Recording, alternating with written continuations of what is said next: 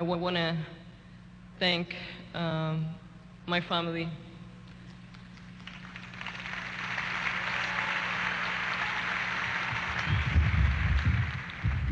I wouldn't have done what I did without them, and they were always there for me from the beginning.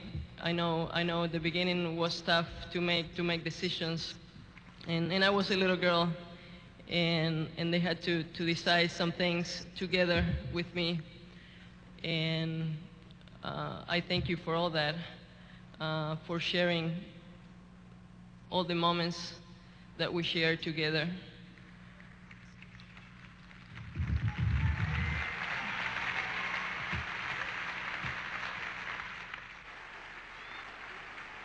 1996, she became the first player from Slovakia to reach a Grand Slam's quarterfinal and crack the top 20. Karina Habsudova.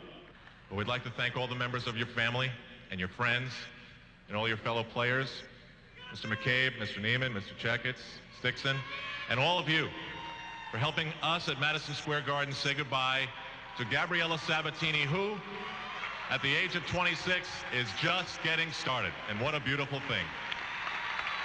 Congratulations.